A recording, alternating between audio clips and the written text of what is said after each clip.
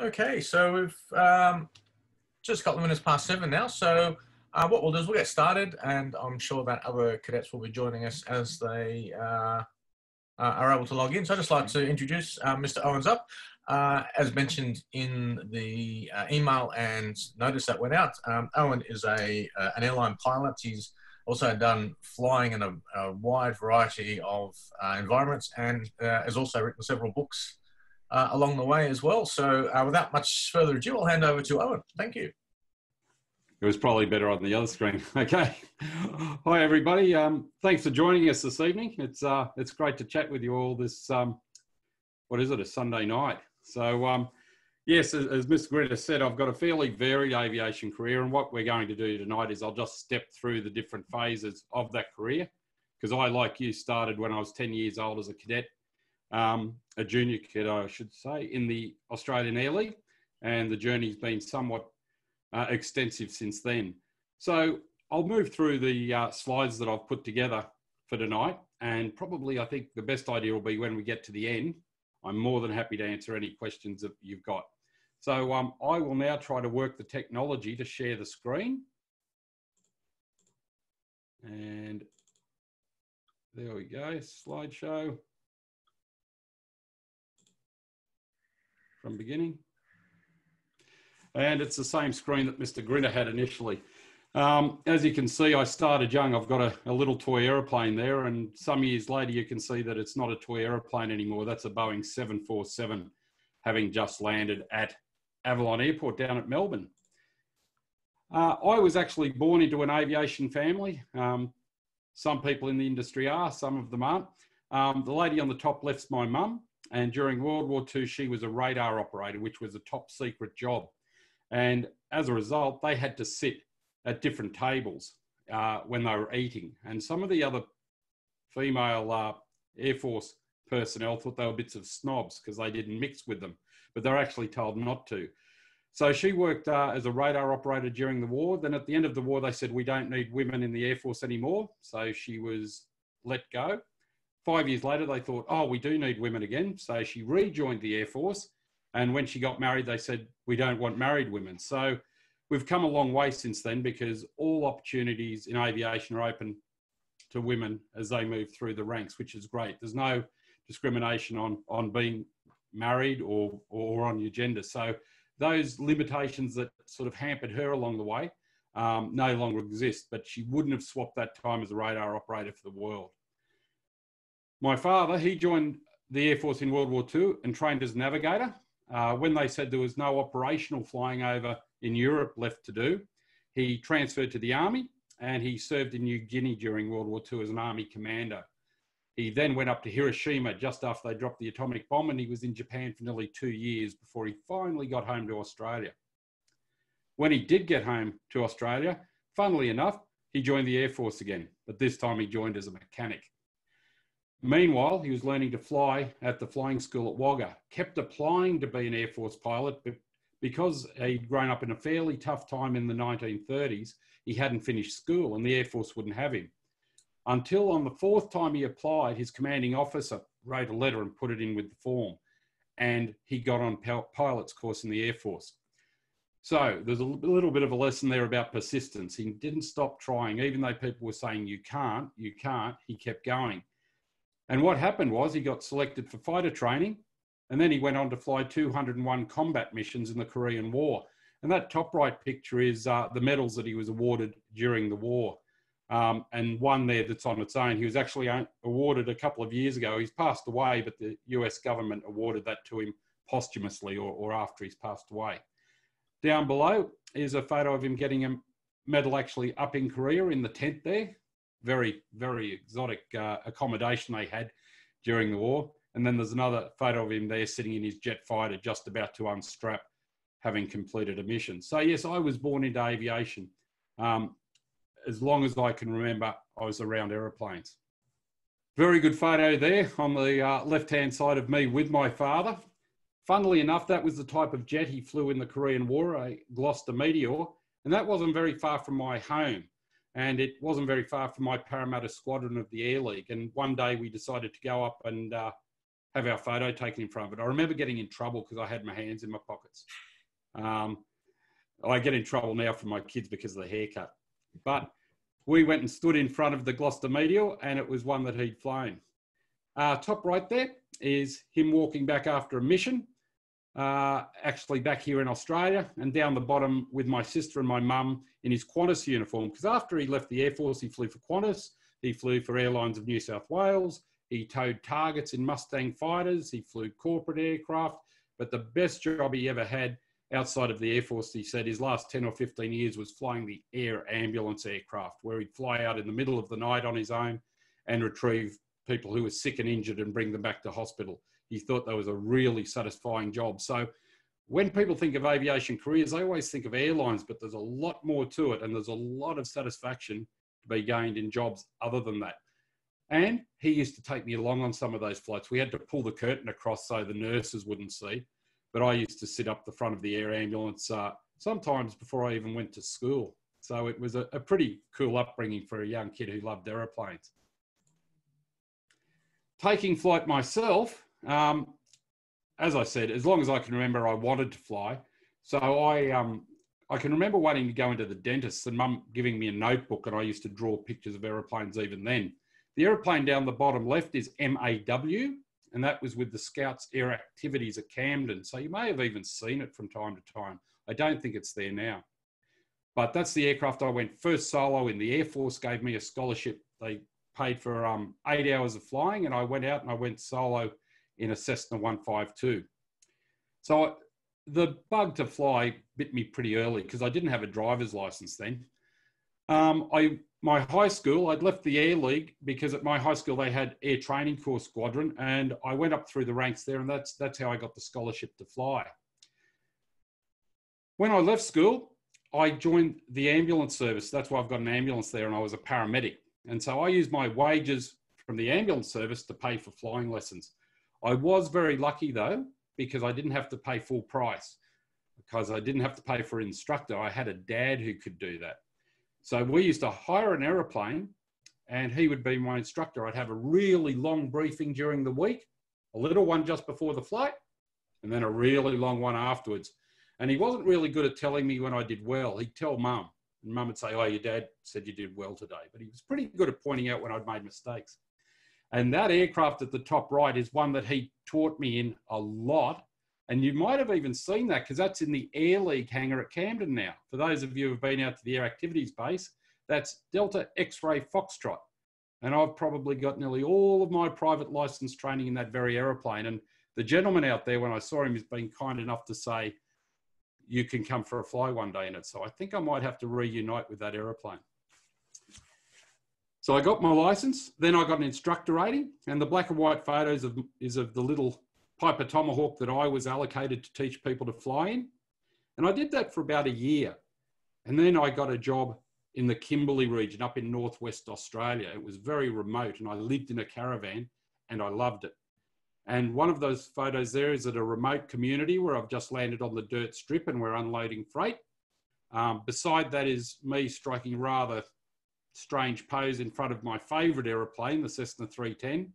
And I used to fly that between the top end and Perth. It was 8 hours flying in a day, sleep in the hotel, fly back again. So it was a good way to get your hours up, which is what you're trying to do as a young pilot. And I think the aircraft down the bottom you've had in some of your GP books, that's a Cessna 337. And if I could ask you, I'd say, what's unusual about that? It's got an engine at the front and an engine at the back. And one of the fun games was you could actually stop the engine at the front and fly along on the back engine. And people found that rather disconcerting that they could be flying along with the propeller stopped in front of them. I used to like it. That was good fun.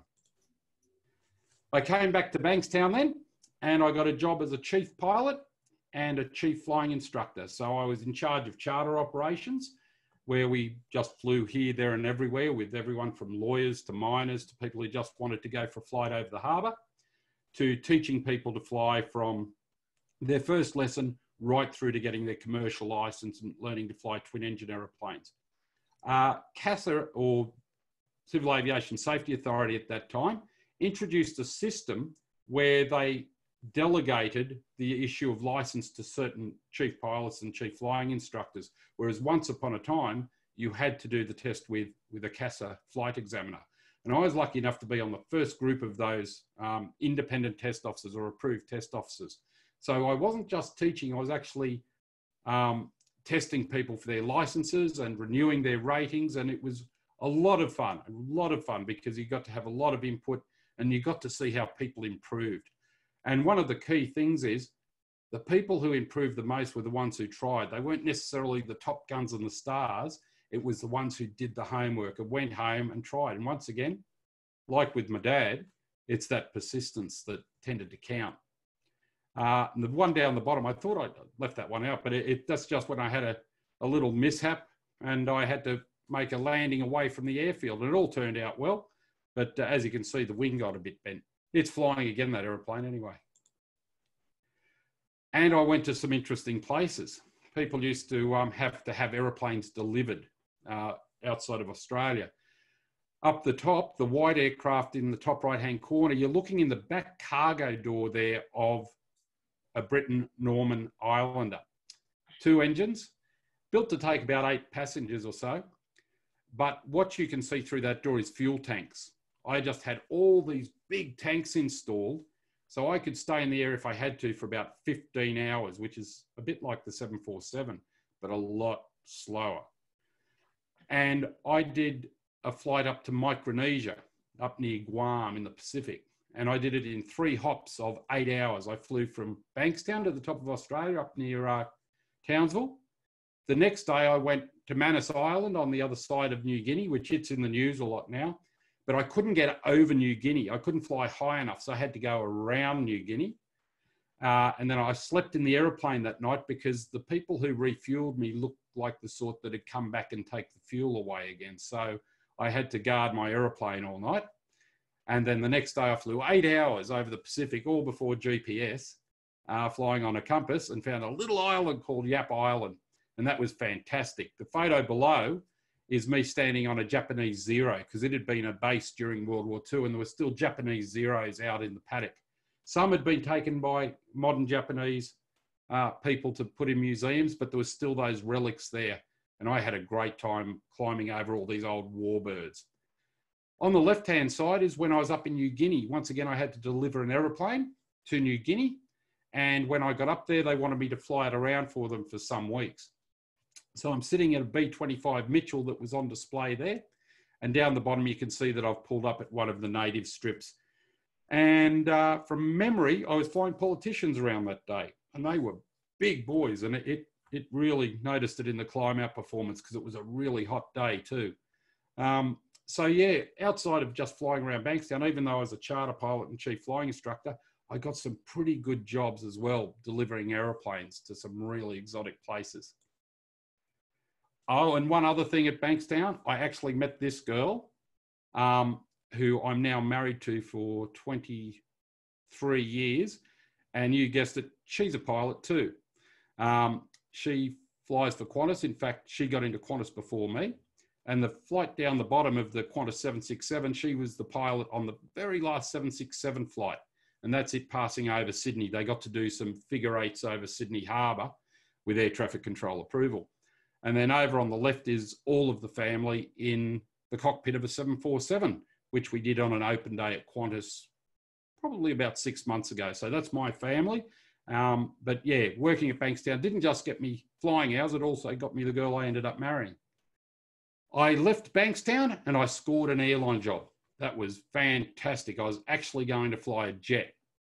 And I got posted onto the Boeing 737, and you could see the black and white photo of the 300 model of the 73, and it was a great aeroplane. You can see from the cockpit shot below it, it had a mix of the TV screens or EFIS and the old round dials as well. So for a pilot who was moving onto an advanced type of aeroplane, it was great because I was used to round dials, so I could fly off those, but I gradually got to learn how to fly the EFIS or the electronics, which you're all probably used to these days. In fact, I remember I was still flying, I think probably nearly 2 years, I was still looking at the old dials until I came back from holidays one week and I I just changed. I don't even remember how or why, but it was a fantastic little aeroplane. It was very sporty. There's a lot of models of the 737. I've flown the 300, the 400, and the 800. And the 300 was the sportiest, no two ways about it. It was good fun to fly. And that's my rather old and battered hat sitting there, which is also a bit of a treasure. So I was in my late 20s then, and to get an airline job was just fantastic. And back in those days, you thought it's a job for life. However, unfortunately, Ansett went broke and we all lost our jobs. So I got a job back at Bankstown teaching ground school to student pilots straight away. And I also got a job coaching cricket at the Bradman Foundation. So I wasn't out of work. I was just not flying jets. And then luckily, Qantas gave me a job about 3 or 4 months later. And I've been at Qantas since January 2002. So I've been there over 18 years now. And what we've got there is the bottom right is just before I went to the Antarctic one day. I took a photo of a 747 landing. Above that is the cockpit. Just as the sun's coming up, I think I was south of Honolulu at that time, heading over for San Francisco. No prizes for guessing what the white stuff is. That's snow. And that's on an Antarctic charter where we don't land down there, but we go down and back, and it's about a 13-hour day. And then the one below it is, I was once again very fortunate. That's a brand new 737-800 that Qantas bought, and I flew over to Seattle, and we brought that home empty and brand new. And we just landed at Hawaii, and we took it from the Boeing factory. And when we signed on that morning to get the aircraft, they gave us all the paperwork for the brand new aeroplane for Qantas, and they gave us 2 big eskies full of lobsters and prawns. So when we got to Hawaii, we had a feast. We didn't eat them on board, but it was a fantastic trip. We came back via Fiji and then Melbourne, and we left the aeroplane in Melbourne because it had to have certification done. Because I lost my job, I wanted to do some other things, and I wrote some books, and I did a master's degree, and that's where the writing started. And I've been lucky enough now to write about 400 articles and 8 books. Taken me to amazing places, the writing and the flying. The top one's up on a glacier lake in Canada, the Antarctica. The Imperial Palace in Japan is there, the little bridge. And then the big bridge is the Golden Gate in San Francisco. And that is in a helicopter, and we were just about to fly under the bridge. It was all legal, but it was a beautiful day, and we flew right under the Golden Gate Bridge and back over the top. I got some good photos of that, but I wasn't quite quick enough to get the video. The magazines asked me to test fly airplanes, so I've flown things from the Mustang to that pusher that looks like a boomerang called a Cozy, and business jets like the Citation Latitude at the top. So more writing, more aircraft. Even though I've got a job flying airliners, I love everything that goes along with it. More aircraft, that's a little Piper Tomahawk, red Boeing Stearman.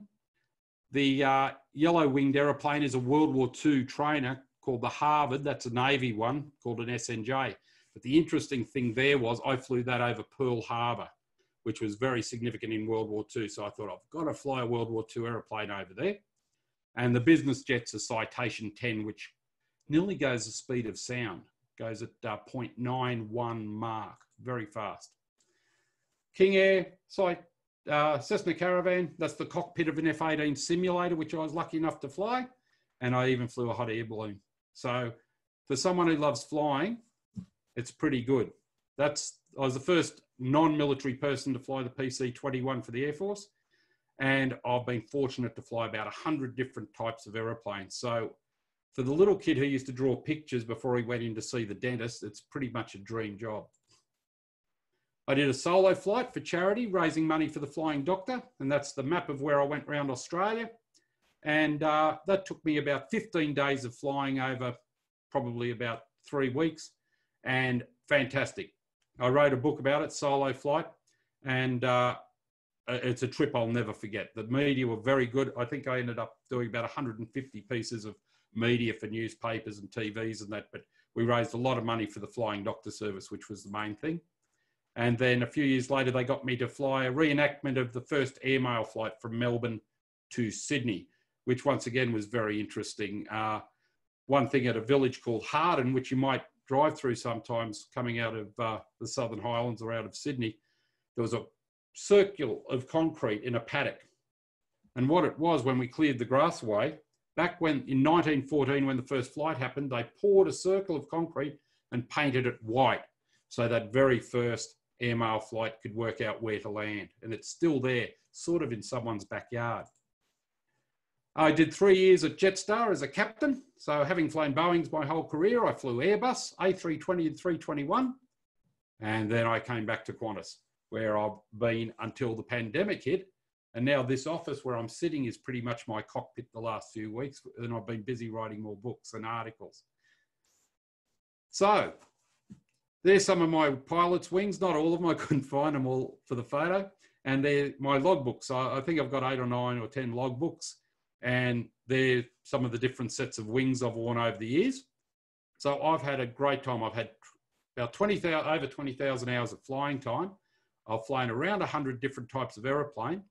And even though I lost my job when Ansett Airlines collapsed, and that it's been a really enjoyable journey. And I think if there was one thing I was to say, anyone can do it if they work hard enough.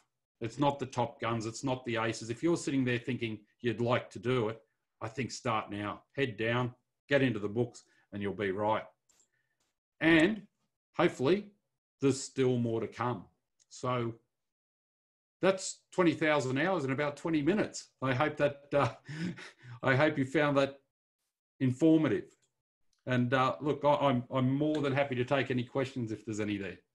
Okay, well, we've got a few questions. So what I might do is I might actually bring the cadets up to ask them themselves. Sounds good. That always works really well.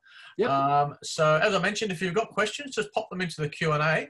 And if you see a question there that you'd like to ask too, or that you're really interested in knowing the answer, if you can upvote that one, that way we can make sure that we get to those ones first. So the first person I'll bring up is John Hickman, and John's from Parramatta Squadron, and he's got a question for Owen. So over to you, John. You're just on mute at the moment, John. There you go. Hello, John. Hello. How are you, John? Good. Excellent. Okay, and your question for Mr. Zupp? Yes. Do you prefer general aviation or commercial? I enjoy commercial airline flying to pay my mortgage and put my kids through school. And I still enjoy the airline flying, but I've always maintained a love of general aviation. I've owned light aeroplanes. I've owned a Piper Tomahawk and a Tiger Moth. And I've kept my grade 1 instructor rating now for, 30 years. So I love them both. Slightly different environments though. In the airlines, very controlled, very regimented, which is the job. And as a job goes, 10 out of 10. But I also enjoy that freedom of being on my own in a light aircraft. So it's a bit of a wishy-washy answer. I love them both for what they do in their own right. But my sort of recommendation a lot of the time is do that for a job and you can generally afford to go and fly GA on the side. Also, do you know Mr. Roby? Keith Roby, who was the founder of the Air League, I knew. And his son, is it Peter Roby? Yeah, I know his son as well. His son flew for Ansett prior to 1989. I mean, Mr. Roby from Parramatta Squadron. Yeah, the name rings a bell. I knew the founder of the Air League, George Roby and his son. But yeah, I'm pretty sure I do recall a Roby out at Parramatta Squadron. He'd be fairly senior now, wouldn't he? Yes, the highest rank in my squadron. yeah. No, he was there when I was there. I'm pretty sure he might have even signed one of my certificates. Wow. Okay. Thank you.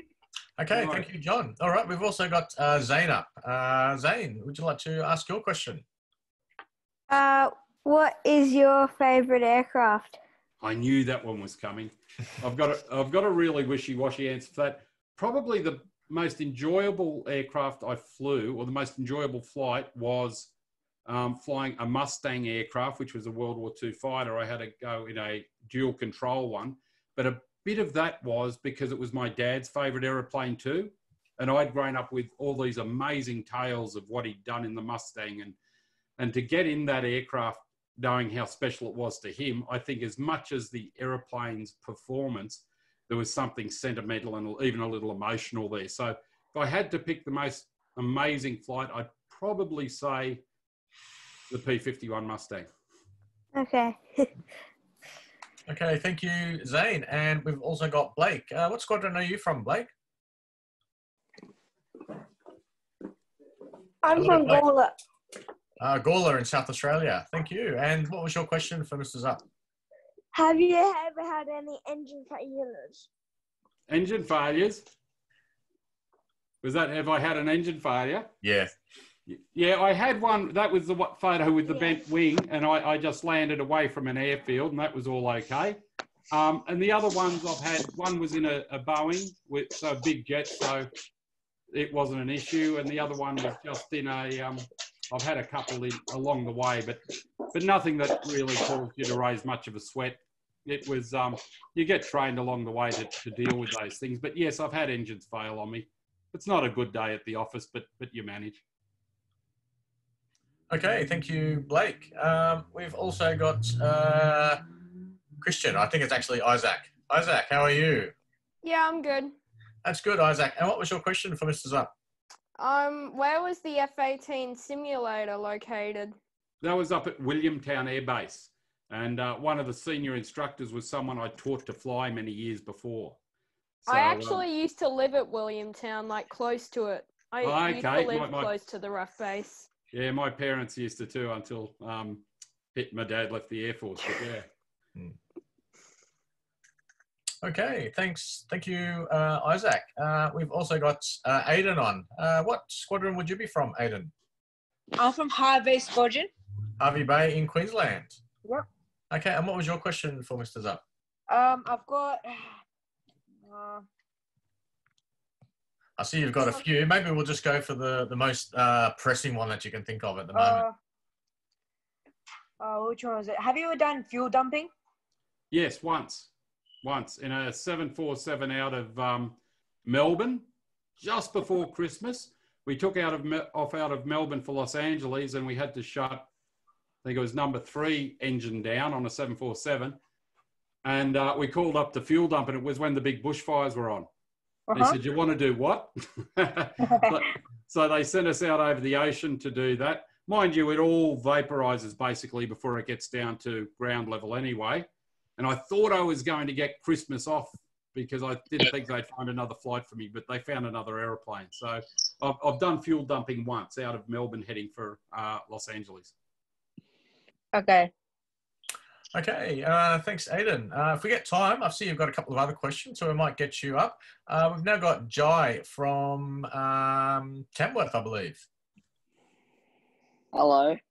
Hello, Jai. And what was your question for Mr. Zupp? How old were you when you went solo? I was, I was 81. It was just on my 17th birthday, I think it was. I was in year 11. Oh, okay. Yeah. Because you weren't allowed to in those days. There was no RA Oz, so it was pretty much about as young as you. Now, can you hear it? Yeah. Yeah, nice. All right, great. Thank you, Jai. Just having a look for a few more.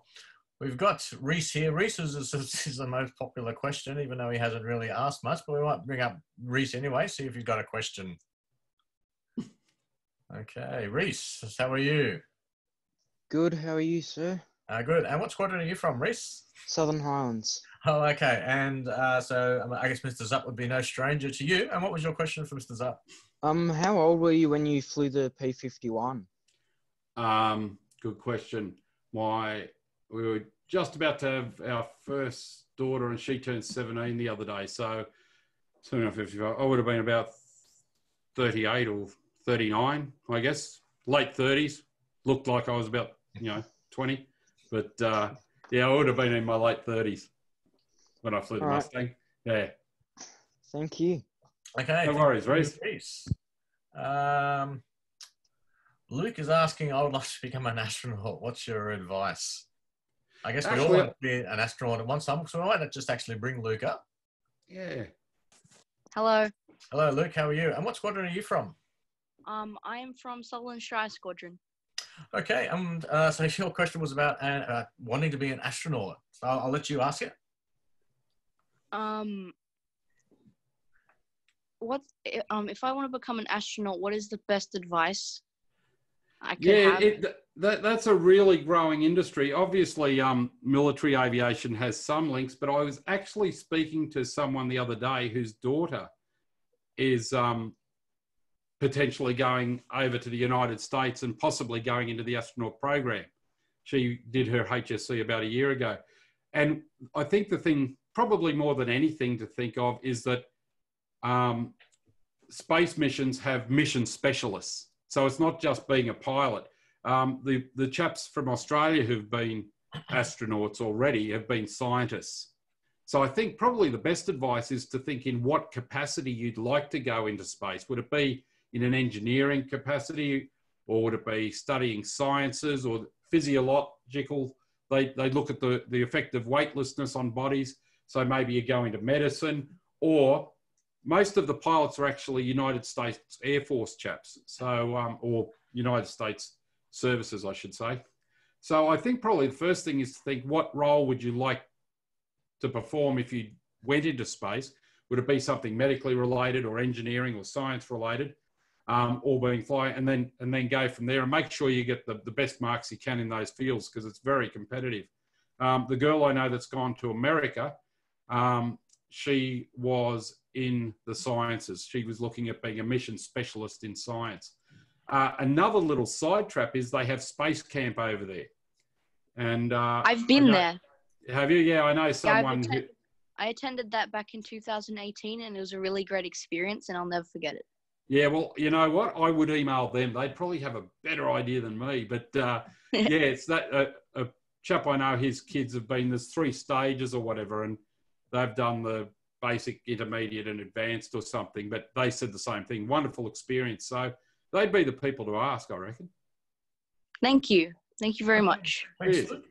There's also a couple of books which I might pop online just on Facebook.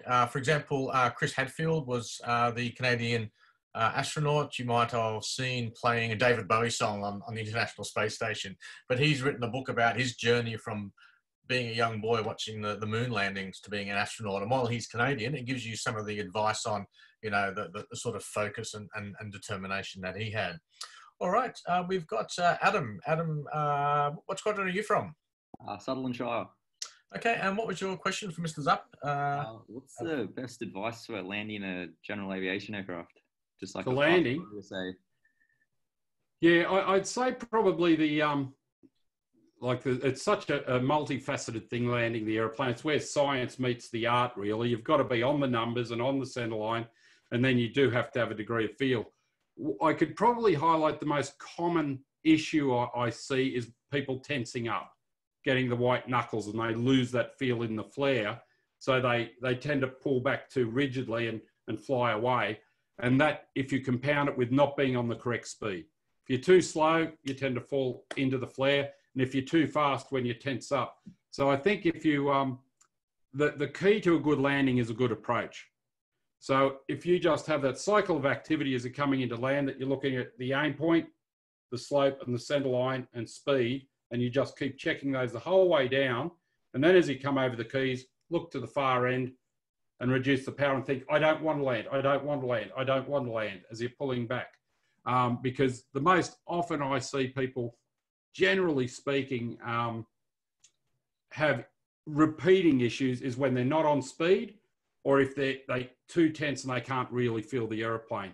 But it's a really general thing. You normally, if you see 1 or 2 landings where it goes awry, as an instructor, you can troubleshoot it. But if I was to say, they're probably the 2 most common things. So cycle of activity as you come into land, be on speed, and don't tense up. It's probably the simplest way to go. And thanks for donating your books to the Air League. They're a great read as well. No worries at all. I'm glad you liked it. Cheers. Cheers. Okay, thank you, Adam. We've also got Jimmy. What squadron are you from, Jimmy? I'm from Rowville Squadron. Sorry? Marrickville Squadron. Marrickville. Okay, and your question was? Have you ever flown in a fighter jet? No, the closest I've done is the PC-21, which was the new Air Force two-seat turboprop trainer. But no, I haven't done a jet. I wouldn't rule it out in the future. The F-18 was looking like there was a possibility there, and then they retired them. But I haven't to date, no, but it is on the, let's call it the bucket list. We'll call it a bucket list item. I would love to do it, and I wouldn't rule it out. Okay, thank you, Jimmy.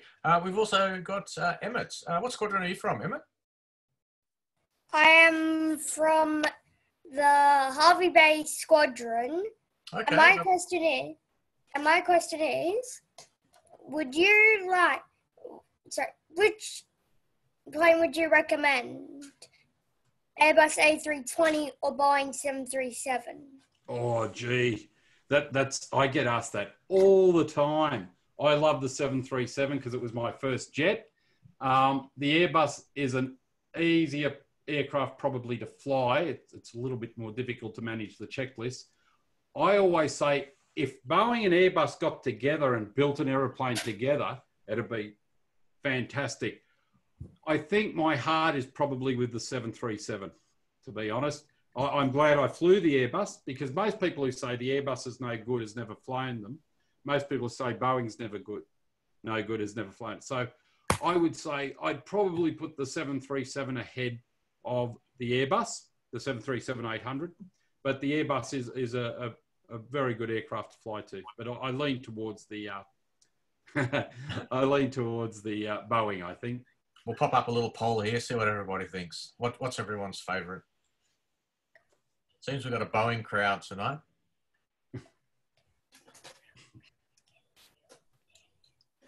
Okay, thanks, Emmett. We've also got Dean. And what squadron are you from, Dean?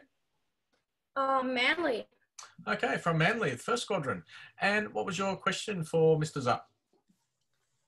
I was just wondering what subjects would I need to study to be a commercial pilot? Look, they're changing all the time.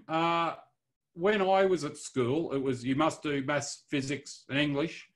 But depending on the demand and how many pilots they need, they've definitely relaxed physics. I would say do a good standard of maths and a good standard of English is the core. Obviously, check with your school counsellor as to what they recommend with the latest information. But practically speaking, being able to do mental arithmetic in your head and being able to write a coherent report or entry into the maintenance log are the two practical skills. So I'd say focus on your maths and English and check with your school vocational officer because the Air Force may require physics. Qantas don't at the moment, I don't think, but that could change again. But emphasis on maths and English, I would say. Thank you. Okay, no thanks, worries. Dean. And we've also got Barry. What squadron are you from, Barry? There you go. Hello, Barry. How are you? Yeah, good, thanks, Brian. Yeah, g'day, Owen. I'm from Belmont, New South Wales Squadron. Yeah. Just wondering, ultralights and microlights, you flown any of them? I haven't done in the actual microlight category. And trikes are one thing I sort of keep away from because they work in the opposite sense. And I tend to think if something went wrong, I pushed the wrong way. And there's a number of airline guys that have sort of got caught out with that. It's gone quiet after takeoff and they've pushed the nose down and they've stalled it. So, no, I haven't had much. Probably the lightest thing I've flown is sort of the Jabiru class aeroplanes. Jabiru, some of the Technams, Brumby, that sort of thing. But no, I haven't gone into the microlights. Yeah, okay. Thanks for that. No worries. Thanks, Brian. Okay, we've also got Paul. What squadron are you from, Paul? Hi, Owen. Thanks for your time tonight. I'm from the Squadron in South Australia. I just wondered if you'd done any reminiscing and visited the Ansett Museum in Victoria and Hamilton, as you used to work for Ansett. I have actually. When I did that solo flight around Australia, that was an intentional waypoint that I stopped and I went and visited the Ansett Museum at Hamilton. I'd spent the night, I think, at Adelaide, and I hopped across to Hamilton, and I'm trying to think where I went next. I might have even gone to Launceston that day. Brilliant. But yeah, it was fascinating to see, and they had Reg's old leather chair there and a few other things. But no, it's not very well known, is it? But No. similar to in Minleton in South Australia, I went and saw the Red aircraft that did the airmail flight across from Melbourne. And there's a lot of these tucked in corners around Australia, and I think the Ansett Museum is one of those. So that's a really good question. Brilliant. Thank you. Cheers. Okay, thanks, Paul. We've got Dominic. What squadron are you from, Dominic?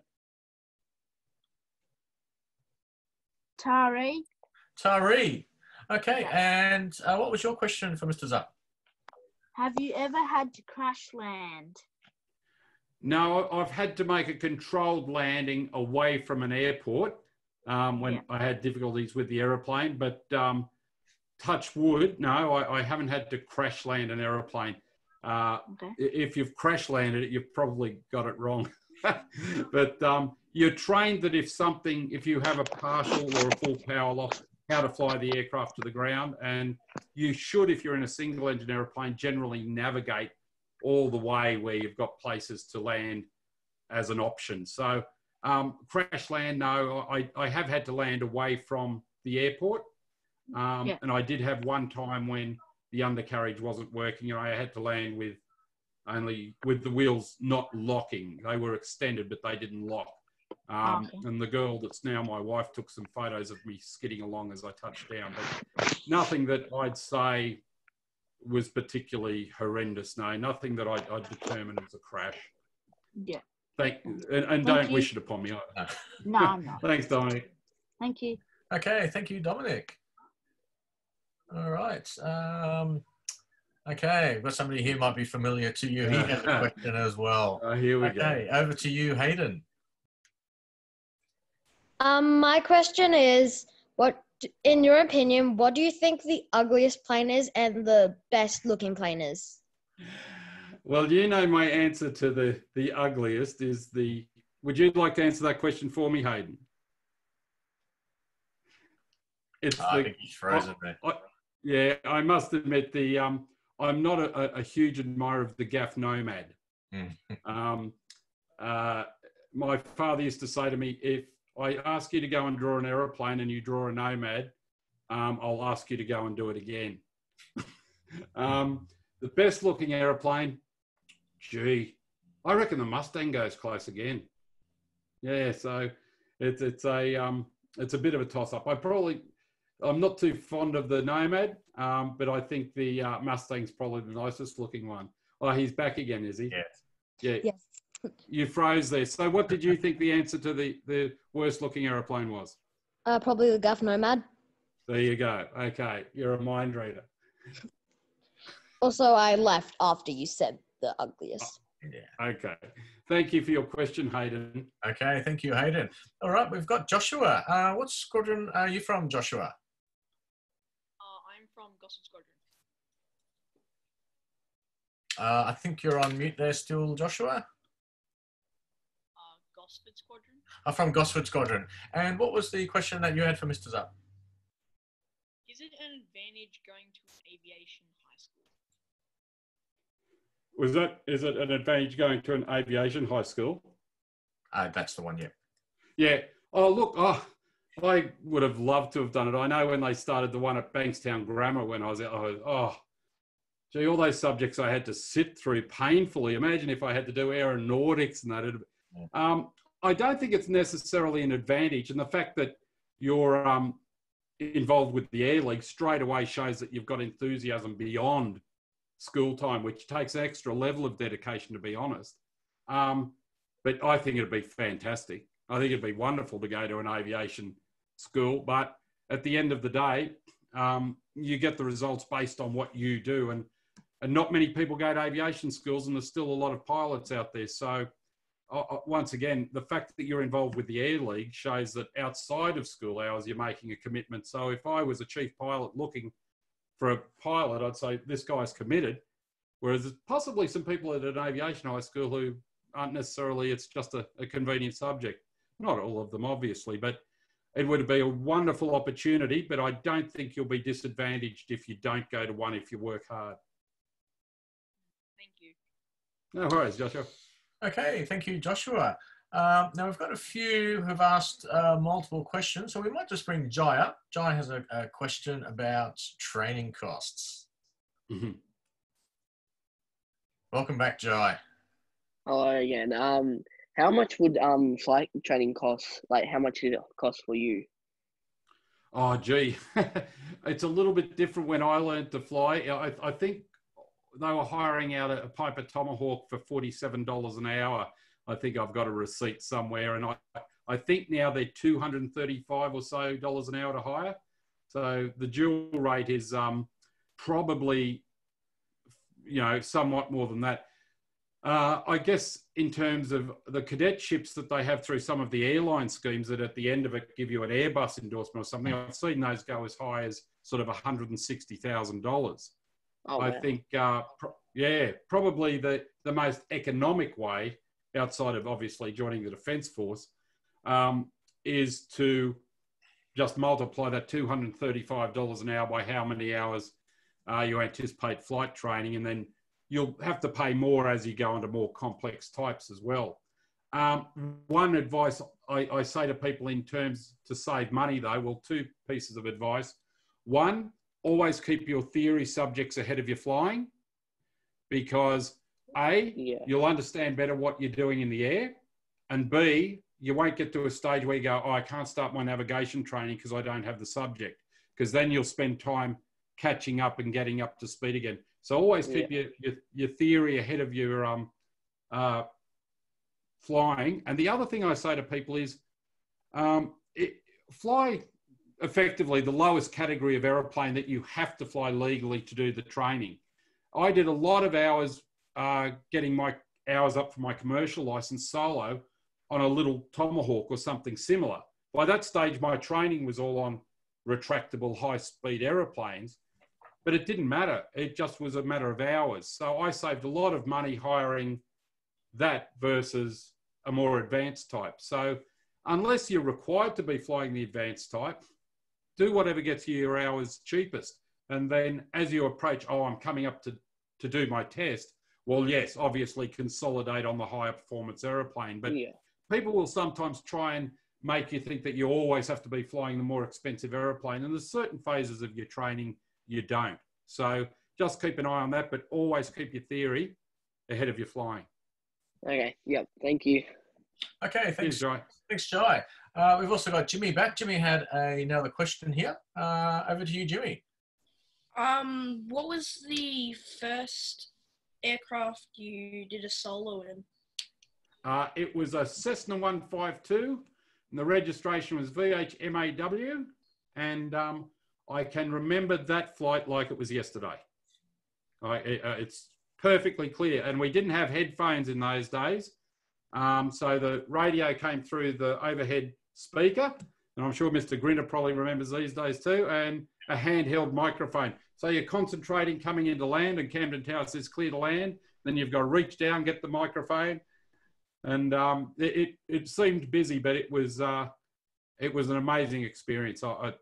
In 20,000 hours, I still haven't forgotten that day. So it was a Cessna 152 to answer the original question. Okay, thanks. Okay, thanks, Jimmy. We've also got Liam. Liam, what squadron are you from? I'm from Epping. Epping. Squadron in SW. Yeah. And what was your question for Mr. Zupp? Is Qantas going to phase out their 747s because of their retirement?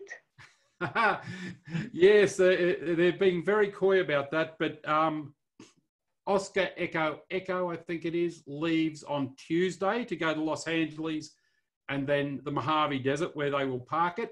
And Oscar Echo Juliet, our last 747, is leaving on June 30. So I can't see that they'll bring them back from the Mojave Desert.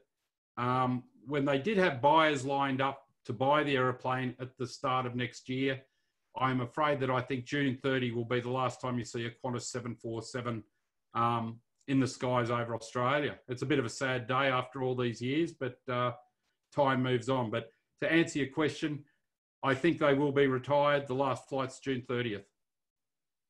Yeah. Sad, isn't it? Yeah. Yeah. To see something from 1969 to go. Yeah, I know. Yeah. Some of us could remember that. Yeah, my secret confession is I've never actually ridden in a 747. My flight's always been like an Airbus or a smaller aircraft or an A380. So I'll have to get on that They're flight. a very, very stable aircraft to fly. Very stable. Yeah. All Okay, right. thank you very much, Owen. No worries at all, Liam. Thank you. Okay, if anybody else has got any questions, just pop your hand up or pop your question in the Q&A. This is probably the first time we've actually got all of our questions here. We've got Paul has another question that looks for us. Owen, can you still hear me? Yes, I can, Paul. Yes, hi, Owen. Your first aircraft that you did a load of your flight training in, Delta Echo Fox, was that a PA-28? Yeah, Delta X-Ray Foxtrot it is. Yes, it's a PA-28 140 horsepower, a very early model one that has the trim as a windshield wiper up on the roof. Yes, yeah. Yes. I've got about 80 hours in a PA-28, and I think Mr. Grinter can share some stories as well about PA-28 flying as well, I reckon. Yeah, I've done a few hours now down in Uniform November Lima down at Air Activities, and done a few flights and a few Victor ones, and a trip up to visit Barry there at Central Coast up at Lake Macquarie. So thanks very much, Paul. Yeah, it is a very popular light aircraft. In fact, for our classes the other night, I had one here on my desk as well. Brilliant. That's awesome. Well done, guys. Okay, thank you. All right, we've got Lincoln. What squadron are you from, Lincoln? I'm from Nidri. Hello, Lincoln. And what was your question for Mr. Zupp? Do you think Qantas will ever use the Boeing Sugar? The Boeing Sugar? Not familiar with that one. What's that project about? As I Google it. It's a new electric plane, like an airliner, a new electric one. Well, with the electric, everything there's just developmental. I did a story a few years back with Airbus on electric flight, and unfortunately, they're a long way off the battery technology at the moment. So I wouldn't think any airline's considering electric flight just at the moment in an airliner capacity. The closest they're getting is there's a British Aerospace 146 out of Europe at the moment, and they're currently trialling. It's a 4-engine aircraft. One of the engines is electric powered.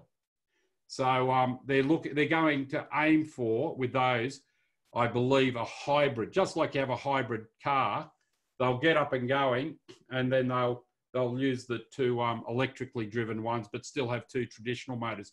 But I think an all-electric aircraft is a long way off. They do have some very interesting plans, though. I went over to the Airbus factory some years ago, but one of the technologies, not just Airbus, are looking at is having heat sensors in the seat and using body heat to run the internal lighting in an airliner. So there's or supplement the power. So there's a lot of advances being made, but I don't think anyone's really looking at electric airliners just yet. Maybe some hybrids in a little while, but for the moment, I think they said they were releasing the Boeing Sugar in 2030, so it's still in development. So yeah, no, there's a lot to go under the bridge. I think at the moment they got some real issues with the power to weight ratio of batteries, but fingers crossed they do it because it'll revolutionise things. Yeah. Mr. Google tells me it's subsonic ultra green aircraft research. So now we know what sugar stands for. I think there's also a de Havilland Beaver over in Canada that there is fitted out with an electric engine. So that's the one I'm aware of at the moment. Yeah, I got over to Vancouver about a week after that, and I was going to go and do a story on it, but the chief pilot I couldn't tie up. He flew it at Vancouver, and there's a Cessna Caravan about to fly with an electric engine too. Just need a really long power lead. Yeah. All right. Yeah. Thanks very much for your question, Lincoln. Thanks, Lincoln. Got a few more coming here. So as I mentioned, if anybody else has any questions, certainly pop them up here. We've got 2 questions from Aidan, but he seems to have dropped off. If you're there, Aidan, pop your hand up. I can't see you in my little list here, unfortunately. Aidan asks, are you going to write more books about aviation? Yes, I am. I've got 2 in the works at the moment. One I started, which is called the Biplane, which is about my Tiger Moth aeroplane that was recovered from an old shed as a wreck and restored and then flown. And with the 747 days coming to a close, I'm thinking I'll probably do a book on the 747. I've done a small book on the 747, which is 5 or 6 different trips I did it, but I'm thinking I'll do a comprehensive book. So my aim, seeing I'm stood down and not flying due to the pandemic, is that hopefully this year I'll also write probably the biplane and another 747 book. That's the goal. We'll see. That's the goal. Yeah. Always takes longer to write them than you... it does. And if I actually get a job or something in the interim, then I'll have to attend to that. Yeah. And Aidan also asked, what's the best part of your job? I think one of the most enjoyable parts in recent years, when I first got into the airlines, like downwind at Coolangatta at 300 knots at 1,500 feet, that's a lot of fun, going fast and low. But I think that when I was at Jetstar as a captain, and it sounds probably a bit corny, but mentoring some of the young pilots coming through, I really enjoyed having experience and being able to impart that on younger guys coming through and girls, because people had done that to me. Yeah. I grew up around a father with 23,000 hours and 100 types. If I wanted to know anything about flying, I just walked into the kitchen. Yeah. So to be able to do that, and I still, 3 days ago, one of the Jetstar FAs rang me up about something, asked me a question. So I'd have to say in recent times it was, and this with Air League, it's putting back a little bit because for better or worse, you do accumulate experience, and as I get more dithery, I probably won't remember it all. So I do find that satisfying, and in the airline world, flying with young first officers, I did find satisfying. Yeah, and similarly, you know, seeing young early cadets go on to flying, and you know, some of our previous panelists like Jeremy and Tim, you know, they're both cadets, and Michael as well. He was a young cadet. Now he's instructing on Hawks over in Western Australia. It is certainly really, really good. Okay, we've got just 4 questions left. If anybody else has got any other questions, certainly pop them in now. Otherwise, we might just get to these 4 and then we might call it an evening. So we've got Zane here. I think Zane's already asked one, but Zane, so you had another question. Yeah. Where was your landing when you landed away from the airport? It was at a place called Canangra Walls. Have you heard of the Blue Mountains? Yeah. The Three Sisters, well, it's about, I guess it probably was about 10 or so miles south of there. I remember giving the radio call, and I was 55 miles on the Sydney 255 radial. So my magnetic bearing from Sydney Airport was 255 degrees, so nearly west, and 55 miles. So, but it was out near the Blue Mountains, out near Canangra Walls was the place. Right. I got a free helicopter ride home. Okay, now we don't want to scare your mums and dads too much. With photos of the exploded cylinder head and the plane doing its outlanding. But Owen does mention that in one of his books, one of the 50 Tales of Flight books. So, you know, put in for your birthday, you know, or maybe you'll get chosen as the lucky random winner for tonight who'll get a copy of a book. And Owen talks all about that outlanding and also the lessons learned, so forth on that. And they do make a really good read. Before Mr. Zupp even rejoined Air League, you know, I'd already sort of read all of the books too and really enjoyed them as well. So, you know, maybe pop that one on your Christmas or birthday wish list. Now, we've got another question from Adam, more around your book writing. So we might bring Adam back up as well. Go ahead. Welcome back, Adam. Hey, how long did your 50 Tales of Flight book take to write? 50 Tales of Flight was a bit different from all my other books because I'd heard about these ebook things and knew nothing about it. I'd written probably at that stage, I don't know, 150 or 200 stories for aviation magazines. I thought, I'll give this ebook thing a go. So I put 50 of my stories together. I didn't even put them in a logical order. I just put them together and had someone do a Photoshop cover. And I remember it was the week of the Avalon Air Show. It came out, and I had to operate to. No, I think my wife was flying to Hawaii, and I went on the flight with her. And when I got to Hawaii, it was #1 on Amazon. So I quickly went back and put them all in order. So it was really probably around 5 to 10 years of magazine stories that I compiled, which I've subsequently gone back and put in a better order and redesigned the cover because it did far better than I thought. But generally speaking, I write at about 1,000 words an hour. So a book like, 50 Tales of Solo Flights, say a 60,000 word book, you're looking at 60 hours at the keyboard, but there's obviously research in that as well. So if you were to write 3 hours a day, you could probably get a book like that out in 2 to 3 months. But yeah, 50 Tales of Flight was a very happy accident. But I guess it just comes naturally if you're passionate about it. So absolutely, and I think that's a very key thing to writing is write as you think and as you feel. If you're writing non-fiction, solve somebody's problem. If you're writing fiction or something like that, try to have an emotional attachment and people can see if you're bunging it on. So just write what you feel, I think, and that seems to be what connects with readers. Do you have any sort of English degree or like writing? No, I have a master's degree in aviation management. My brother teaches or taught creative writing at university in America. And I said to him when this all started, I said, should I do a course in creative writing? And he said, no. He said, I have students who come in who at the end of their degree can structure a story, but they still can't tell a story. He said, you're a storyteller. He said, just keep writing and your writing will get better. Yeah, so good. Thanks for that. If you're a bit of a storyteller, just start crunching that keyboard. Yeah, all good. Thank you. Okay. Good on you, Adam. We've also got Isaac back.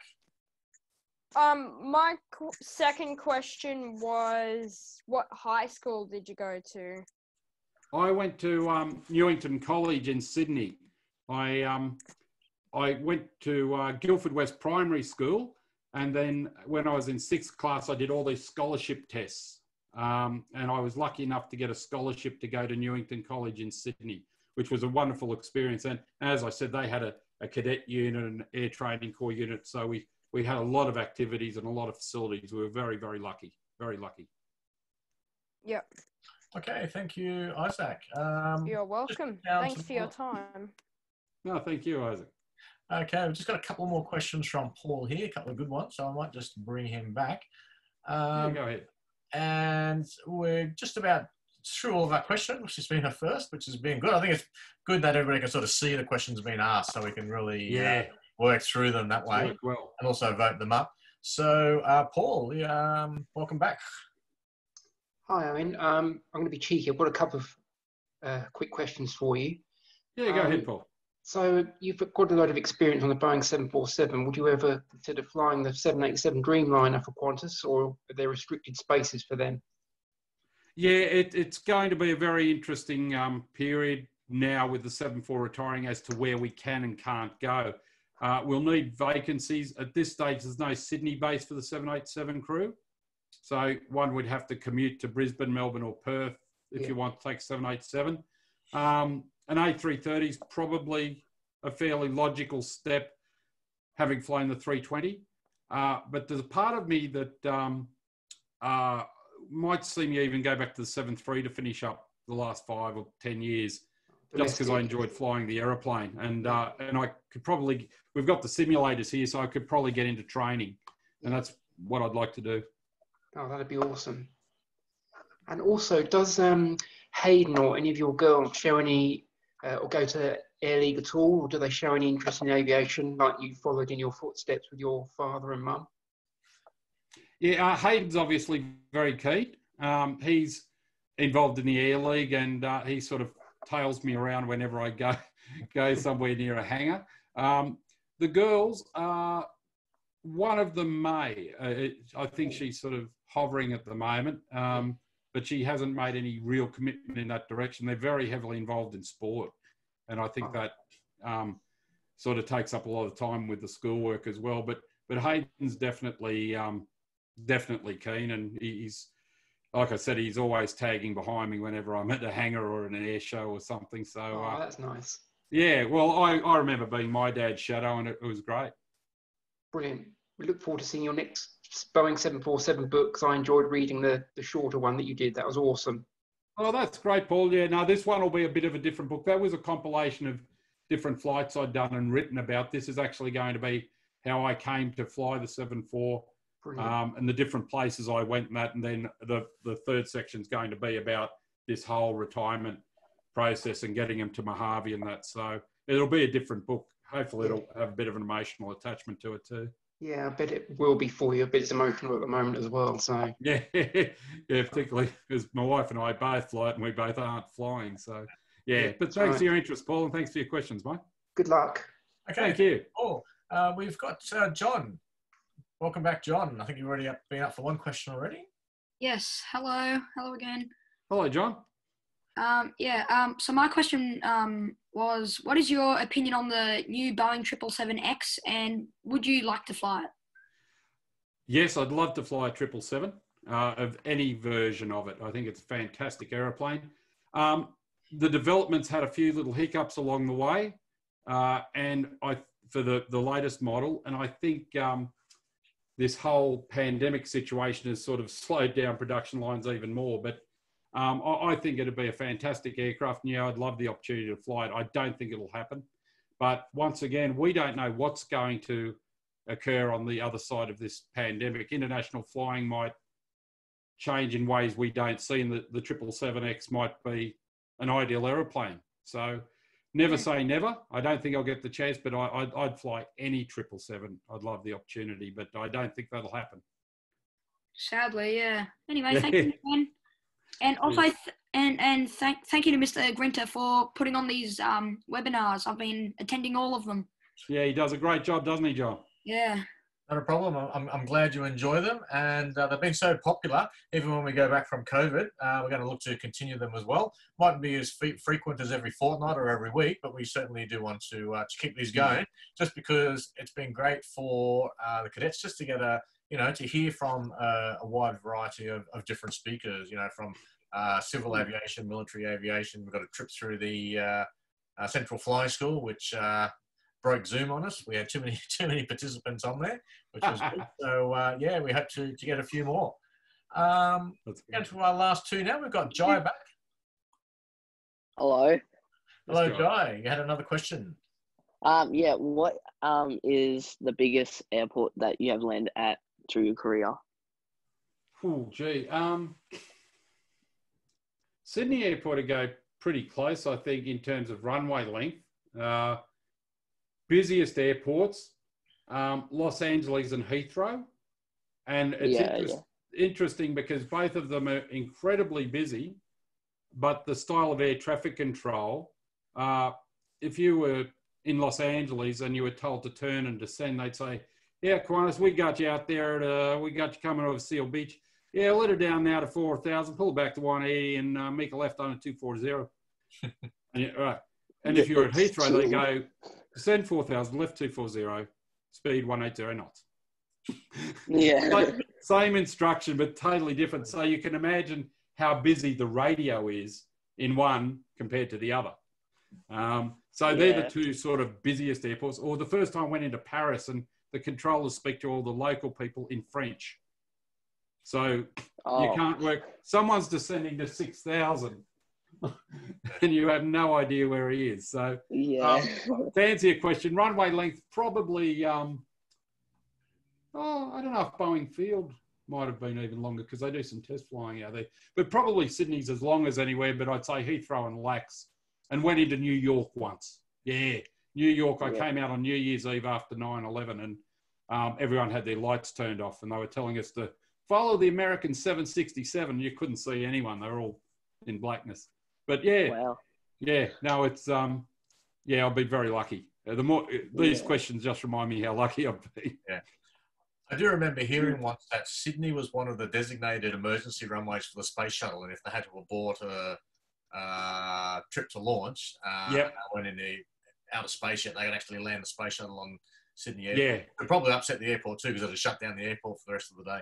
Absolutely, but I can imagine it would have been a funk hole for them. Yeah. Yeah. All right. Well, thanks, Jai, for that. And the last one we've got here is Zane. Hi. Have you ever done any remote control flying? I've done a little bit when I was about, excuse me, by the sounds of your age, I had a remote control glider. And the first time I flew it, I remember I didn't know that you had to keep it in range, and it flew out of range on me. But mainly I had control line back in those days. And I was very lucky. One of the other Qantas pilots who lives near where I live took Hayden and I down to the local radio control airfield here, which is really close to us. And he had his radio control model. So it's something I'm sort of thinking I might give a bit of a crack at. Yeah. Although I can imagine I put all that work into building it and it did last 5 minutes. But no, I haven't done very much, Zane, but it looks like a lot of fun. Yeah, it is. Okay, thanks, Zane. Great question.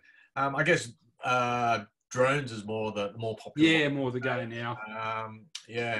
As opposed to, when I was a cadet, it was all the control line and then radio control. Now it seems to be drones is the most popular, and I think there's actually work on getting an Air League drone workbook out as well, so we can start to apply some of that learning and bring that on board as well. And then you start to get into some very interesting aerodynamics when you're trying to talk about lift and that. Is it thrust or is it lift? Yeah, okay, yeah. And we get rotors going one way on one side and one way on the other. All right, we've got 2 more people with their hand up. I think it's Elian, is it? Hello. Hello, Luke. Yes, Luke. Hello. Yes. I am making a sand sled with my dad. Considering your work with aircraft, do you have any ideas or tips to make it as aerodynamic or as fast as possible? I reckon if you Google high-speed aerofoils, you'll probably be pretty close to the mark in terms of shape. And the other force is drag, isn't it? So get it as smooth as you possibly can to reduce drag. So don't make it too good or you might lift off. That's the point. You've got to come back down though. You'll soon learn about flutter. But yes, I would say look at high-speed aerofoils, mimic those, and then sand it to your heart's delight till it's as smooth as possible. Okay, thanks, Luke. And I think the last one we've got here is Eli. Thank you very much. No problem.